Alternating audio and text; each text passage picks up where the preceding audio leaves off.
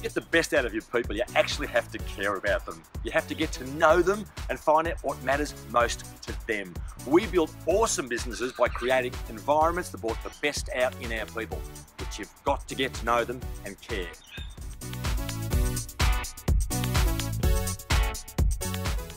The key to corporate change is to communicate, communicate, communicate.